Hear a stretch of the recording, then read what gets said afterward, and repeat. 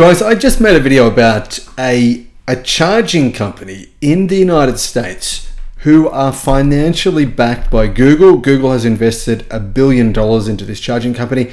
They are building these street chargers, which will be basically on power poles in the street. You'll be able to charge when you're just parked in the street. Now, that's what they want to do. They're rolling them out. They've got investment from Google. So, I mean, basically they're saying we are going to be bigger than Tesla.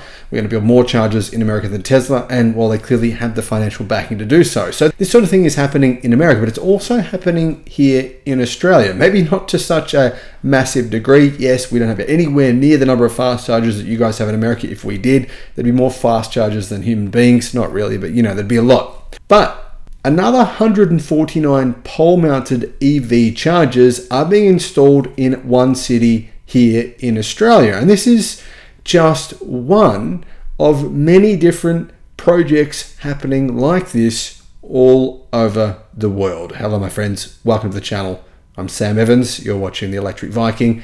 EV haters, they often say this. EVs can never work. They can never ever become mainstream because charging. I mean, there's not enough chargers. Most people live in apartments. Most people in cities live in apartments. Now, is it true that the majority of the world's population live in apartments? No, that's not actually true.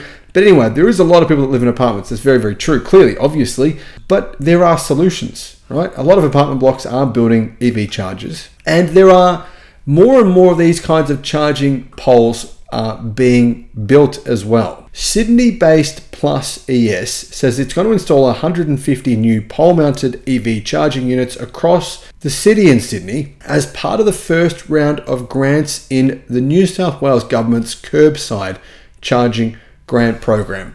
Guys, I've made, I think, about 10, maybe more videos over the past couple of years showing these projects. In Germany, they've got these as well, but they've got different ones. They've got ones that actually go on in the gutter. They've even got them in the gutter. They've got them in all kinds of different locations, but basically what they've got is some form of having a charger on the sidewalk. And usually, quite often, you don't even know it's there. That's the really cool thing about these chargers.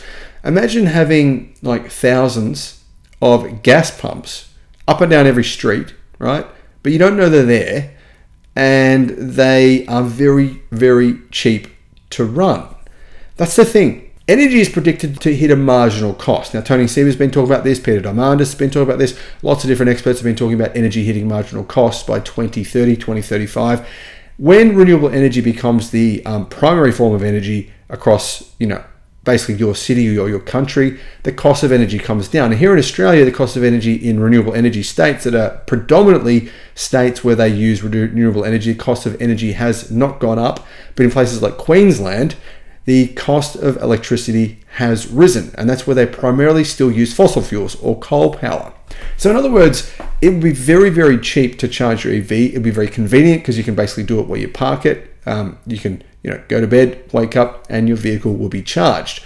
And it's going to become more and more common as, well, more and more people buy electric cars. So a lot of people say, there's not enough chargers, so I'm not going to buy an EV. But realistically, to create that change, to get governments to build out these chargers, to actually invest in it, there needs to be more electric cars on the road. The New South Wales state government announced a few days ago that the recipients of the first round of EV curbside charging grants, part of a $4 million investment to install 671 EV charging ports across 391 sites in the state. The Driven has reported on this story, so thanks guys at The Driven for your awesome reporting on everything EVs. The government investment is intended to drive a further $8 million in private investment and provide vital EV charging to drivers who do not have access to their own off-site parking and charging, such as those in apartments and busy metro suburbs.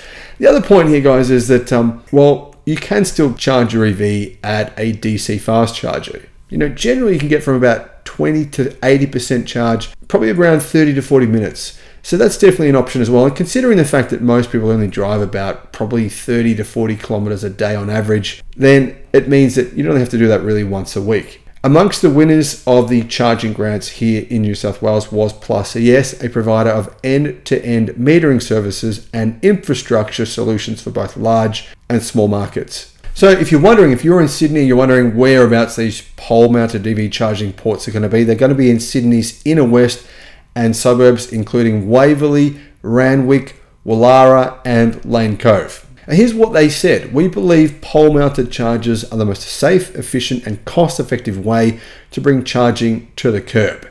Utilizing existing assets significantly reduces costs, but also minimizes public inconvenience as there's no need to escape the footpath or the road.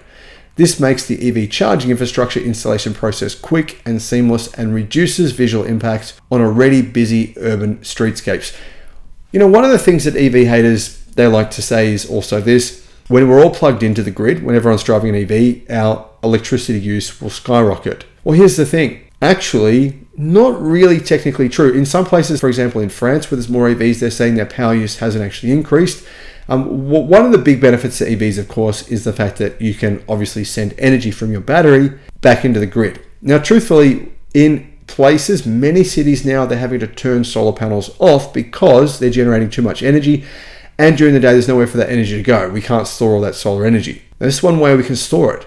Basically, when there's all that excess power in the middle of the day and that energy is being completely wasted, which it is now in many countries around the world during the middle of the day, we can save that in batteries, like in California. For example, in California, all that excess energy from all the solar panels there is being stored in batteries and then discharged in the evening peak between 6 p.m. to 9 p.m. So rather than it being wasted, you can charge your EV during the day and then discharge that energy potentially to your home, being part of a virtual power plant, making you money potentially as well.